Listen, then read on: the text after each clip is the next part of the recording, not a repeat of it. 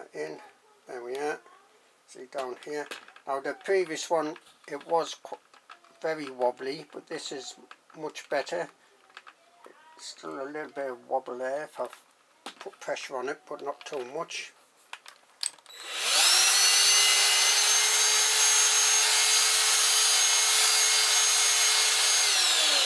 And hopefully you can see that, yeah, it's picked that up.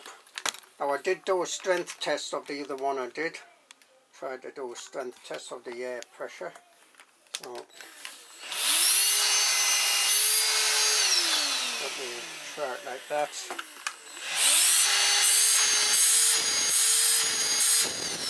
I honestly think there is a little bit of air, like pressure lost as it's going through the tube. So this is just a Hoover extension tube, which you can extend more. Okay, I've got the servo drawer put in behind this piece of cardboard. This is just a sheet of cardboard, fan on there. This is not a fan, it's, well, it's an opening but not a fan. This is my servo cabinet.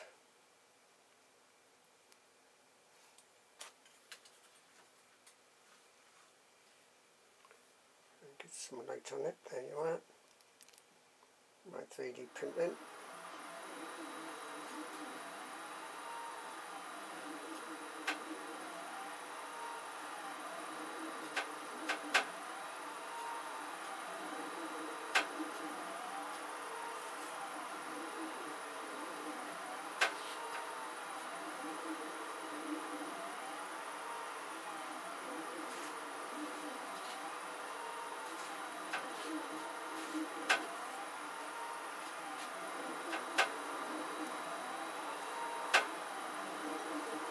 So yes, for a skirt on this.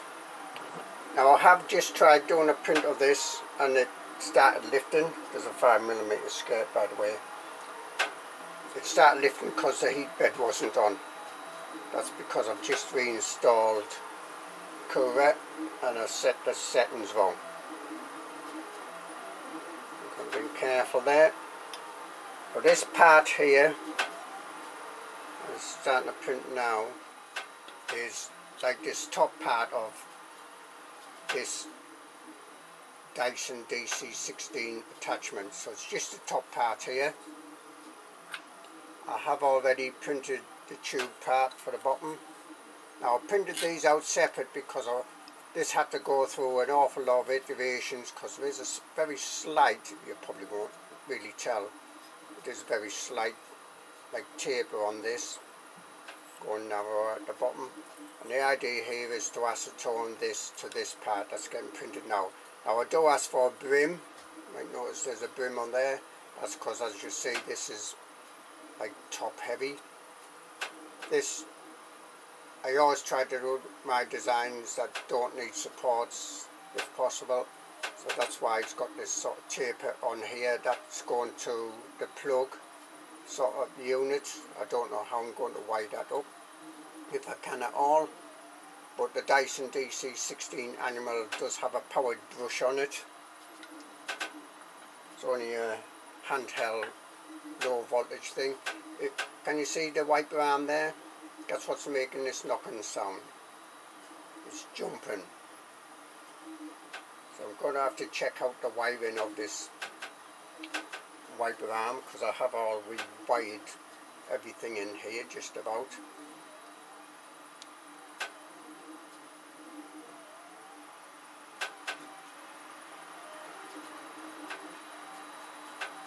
Right, this is about a 3.5 hour print, I think.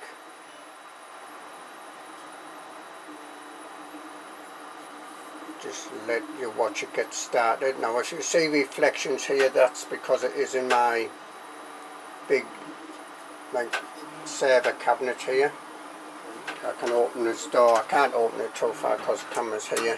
Well, I could, but I'd have to move the camera.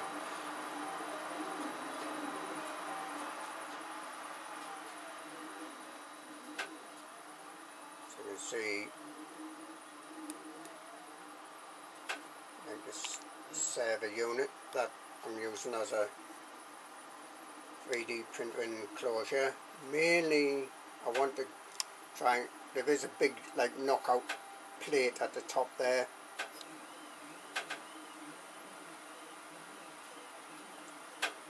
That can be knocked out. I want to get a couple of fans on there and filters on there, etc., to try and clean the fumes up. This is my moisture absorbent unit.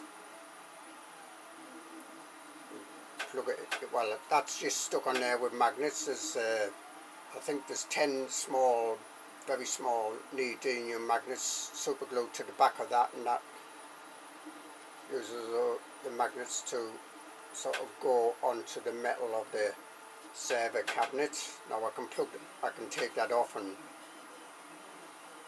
dry it out by plugging it in the mains. That warms it up and dries it out. And there's a plate on the front there, little, almost like window.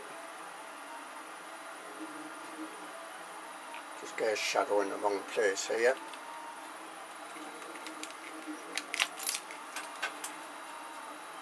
Like as you possibly can see, there's a little like window in there that changes colour depending how damp the slight silica gel inside. Now you can see the reflections on the glass in of the server cabinet here. So this is my LCD 12864. I have to do something about this because the wires go down the side. Now this is on a sliding drawer.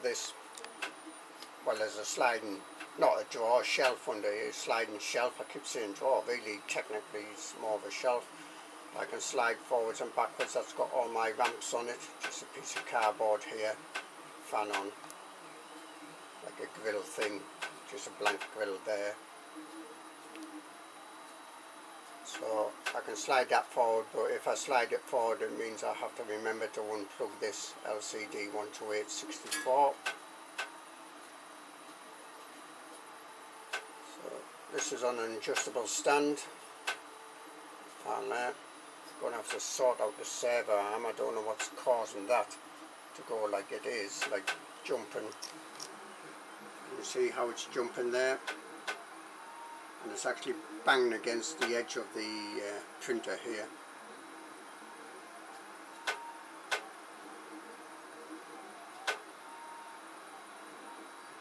Now, as far as I know, it's got a very, very good power supply, so I've got to assume that it's actually the connections in a way. This is my moisture absorbent temperature gauge. Now the moisture absorbent measurement on there is probably totally out because I've been mucking about with it a lot. It's just a guide. Talk about that here. No batteries used there. So I've got Elmer's glue stick on this bed. You might see a bit of blue there. Normally the blue, see the reflection of the light there, one of my lights there. Normally the blue disappears. But sometimes the heat brings it back. This heat bed is on 65. The nozzle is on 225. E3D version 6. I've got a genuine E3D version 6 here. One thing I've noticed about this genuine E3D version 6 as opposed to a clone, it's about 1mm shorter, so I had to readjust all the Z probe height settings, etc, etc. You can usually tell a genuine E3D version 6 by the top up here. See, there's no boarding fitting that sticks out there. That isn't normally on a clone type one. Does it print better? Well, it's okay, but I'm hoping it's going to last a lot longer than my clones. I've had a few clones and they last a while and then they start to go faulty basically. Okay, enough waffling. Let's pause the video and I'll come back in about an hour. Well, it's coming up to 1 hour 5 minutes in this print. About the 3.5 hour print I think it's going to be.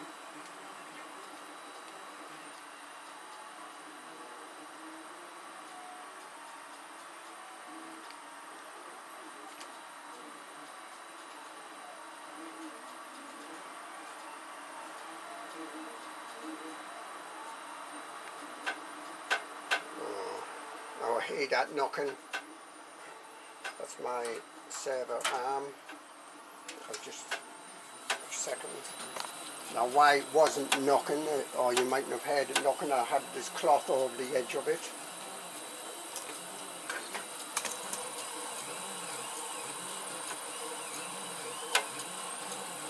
It's very hard to move this servo arm actually when the power's on.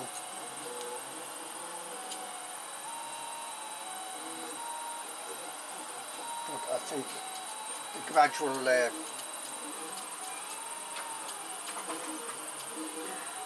movement of it has shook this cloth off. I have these sort of clip pegs which I got from Poundland with some, I think it was epoxy resin, that's right.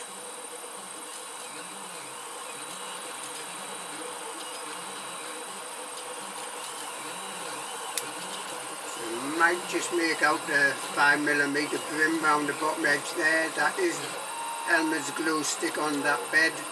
The bed is set to 65. The nozzle E3D version 6. And anyway, I was saying the bed is set to 65. The nozzle is 225. E3D version 6 genuine copy. Genuine E3D version 6. You can usually tell by, if you look up here, the clones generally have like a Bowden fitting actually attached to this, whereas this is actually built into the E3D version 6, which, as I might have said, seem to be about 1mm shorter than the clones. So I'm hoping that that one will last a lot longer than a clone. I've had a few of that work well, reasonably well, but seem to cause problems after a bit. Quite often clones will have piece of PTFE tubing inside that can cause problems, wear out, get burnt, get scorched, which mine did, and things like that. Now the E3D version 6 I believe does have a little bit of PTF, well the tubing goes quite far down into the part, the Bowden tubing that is, so I don't know. You might notice the infill there. Let me try and show you that before I pause this camera if I can.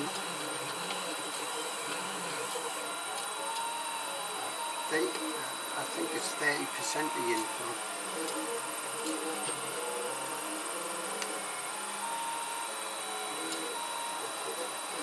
So particularly on this like front portion where this plug unit is. Might notice a bit of a checker there.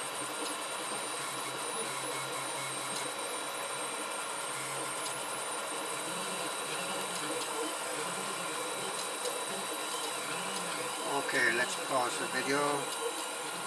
I'm hoping that clip keeps that on there for now, till I can sort out the wiring. I obviously don't want to stop the printing just for that. The printing's going okay.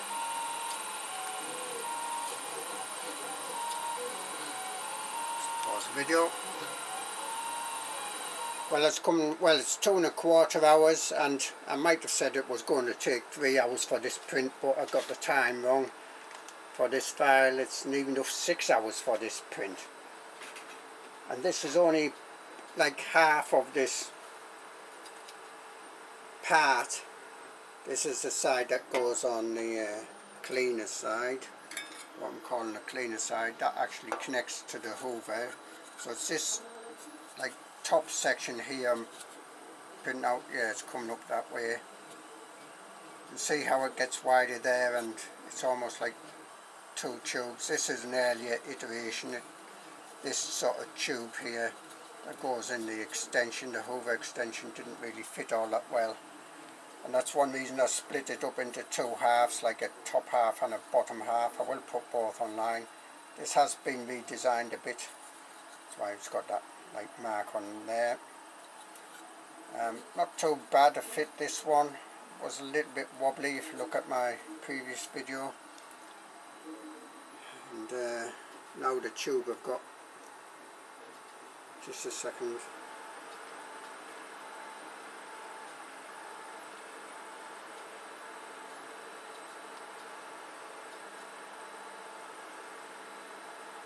So as I say, those like two pole type things there, because it has two wires going to the brush head, well, two connectors going to the brush head, because it is a powered brush head, low voltage, about 21 volts, something like that.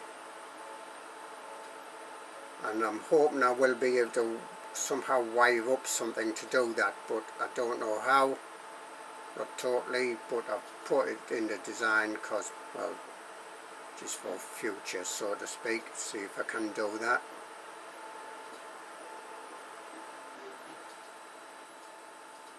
This servo arm is still twitching. As you've seen, I've clipped that piece of cloth round that stops it banging against the edge, which is very annoying. You see that the auto tramming is working there. See that the Z carriage is moving, sort of, well, it's turning the threaded rods to move up and down to allow for levelling, thanks to this BL touch there. Great, a BL touch. You can see that I'm in borosilicate glass here, and that's pretty reflective, so yeah, it works on reflective surfaces, etc, etc, aluminium surfaces, whatever.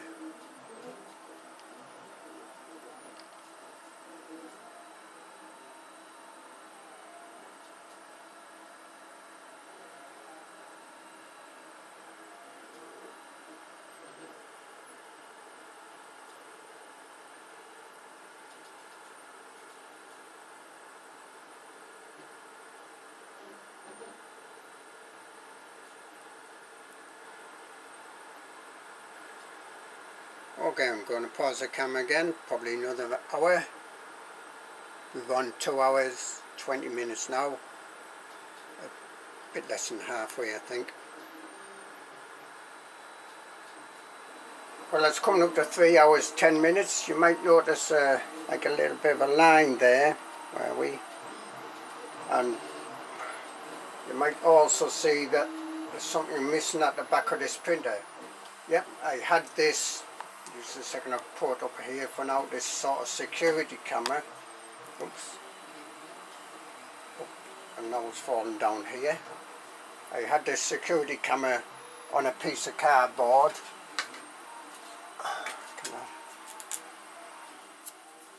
Almost like a cardboard shelf here. And on the back of this is some carpet, double-sided carpet adhesive tape.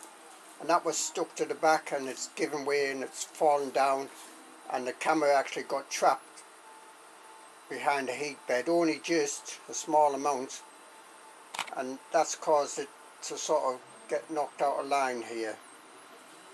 Now the camera is falling down even a bit more up there. I'll have to move it because it's against the boarding tube. Well, it's very near the boarding tube at the top there. That's not too bad, I don't think. So 225 on the nozzle, 65 on the heat bed, no fan, ABS, 3 hours 10 minutes, near enough there,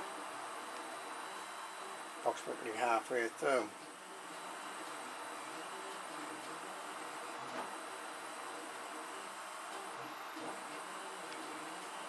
I don't think I can really move the camera much actually from where it is, just maybe slightly, just hanging on the wires because there's nowhere to sort of stick it.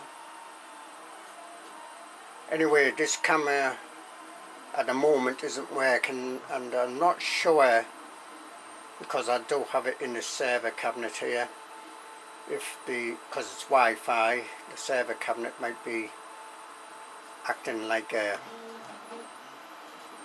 Faraday cage and stopping any Wi-Fi signal getting to it.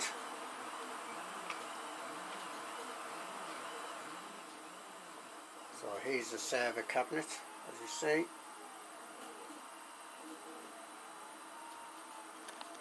Just move this light, that's one of my lights there. Move it there, so not too bad, it can reflect off a white wall.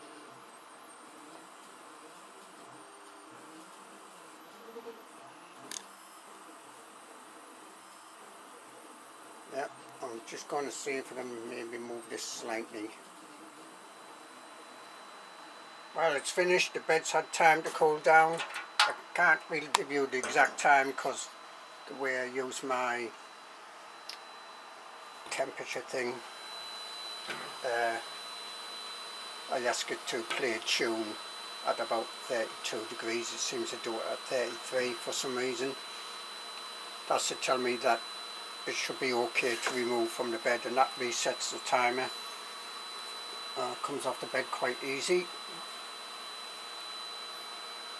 It's a bit dark, like filament or something there. I think it's this one.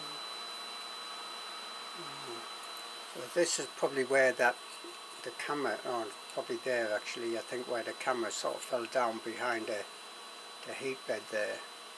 Yeah, bit of a lump, tiny bit of a lump there.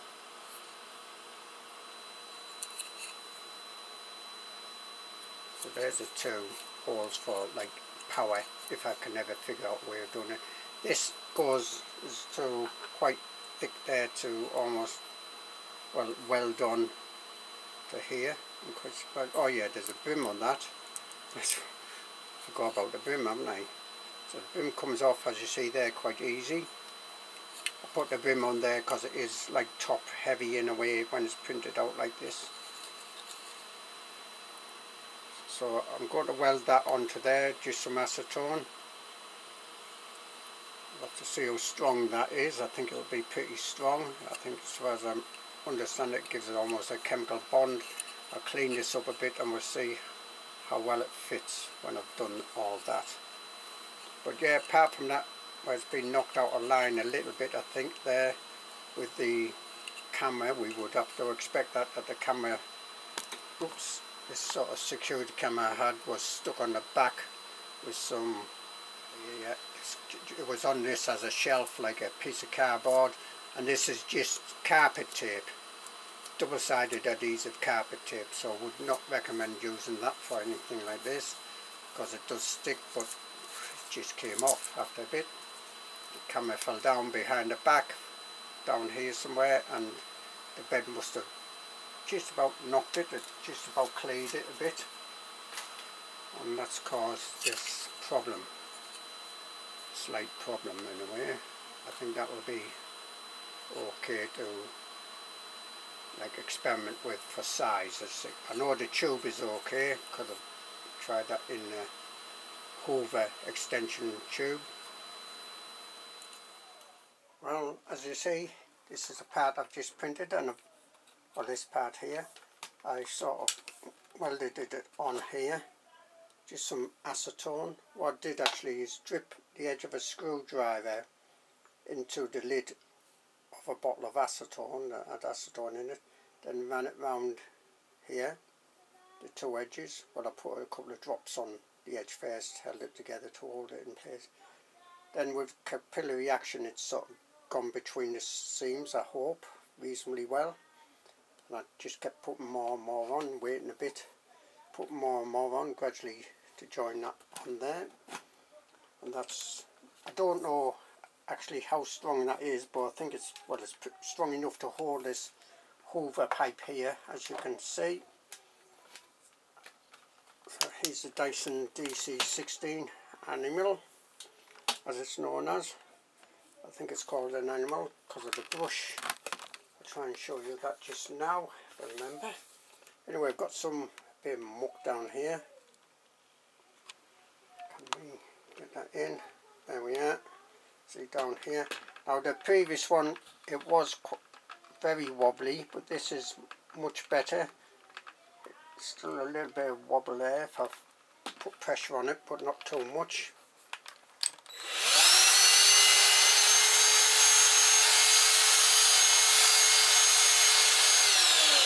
And hopefully you can see that, yeah, it's picked that up. Now I did do a strength test of the other one I did. Tried to do a strength test of the air pressure. So let me try it like that.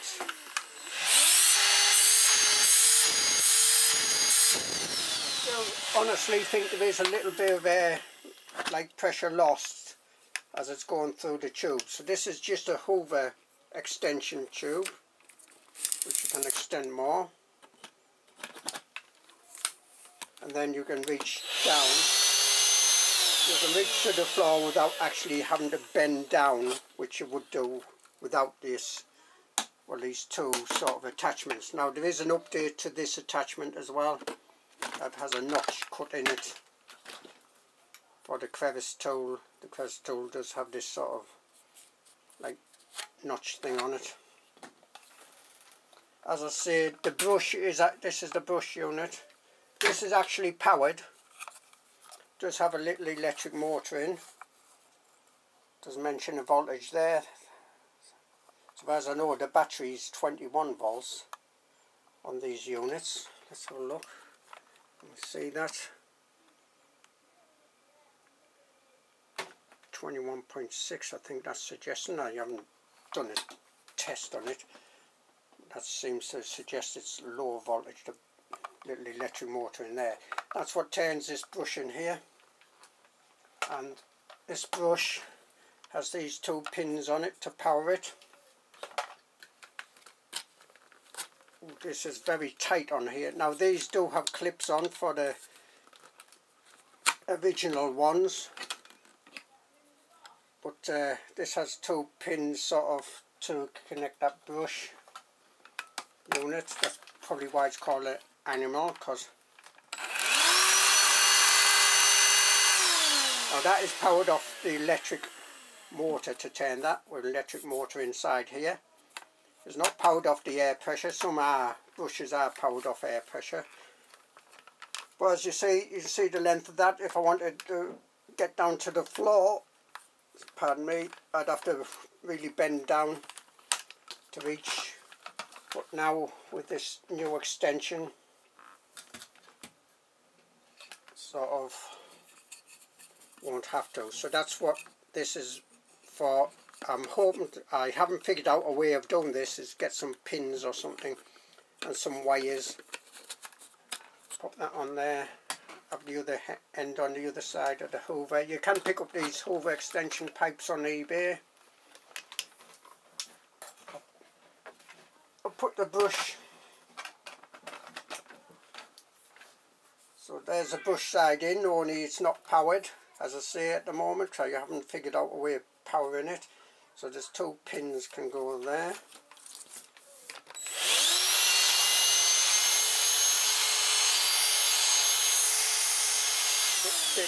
Bit big that. But that seems to work. That seems to work very well. So I'll post the links on the side. Online. I'll post like the model that has both of these as one piece and has two separate pieces, so if you want to, you can do them separately. I mean, stood up to that, only a matter of time to see how strong this sort of weld of this, just acetone, 100% or 99.9%, whatever it is, high strength acetone. I never use diluted acetone, I don't recommend that. But that's seems pretty strong on there. That's got a lot of weight on there, and it's not coming loose. I'm not putting a massive amount of force on it, but you see me moving about there, and it hasn't like broken off with that acetone weld on that. But anyway, I'll put the two halves, and like if you want to print it in one piece. Now I do recommend printing with a brim. What I would suggest you want to print with a brim, because it is printed up, as you might have seen, like with this top part up over. That's because these might be actually different levels. Actually they're not really, those two, but there would be these like overhangs to after for the plug to have to sort out. If it was printed up that way, you'd have to have supports on, and that would cause problems digging them out and tidying up, I think. So I printed up that way, as I say, a brim on to stabilise it, because it's a bit top heavy that way. And this one would have to, this also has to be printed out, well, because this does have the angle on to go inside here.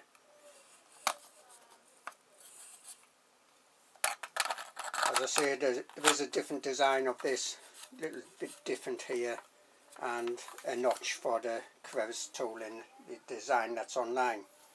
So yep, that's okay.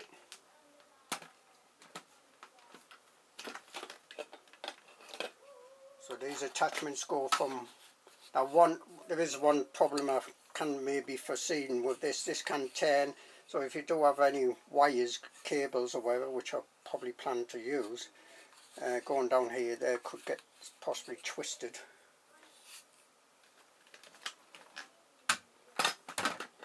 That's if you want the powered brush. Now it does suck even without the brush turning. See, the brush won't turn. Can I show you this?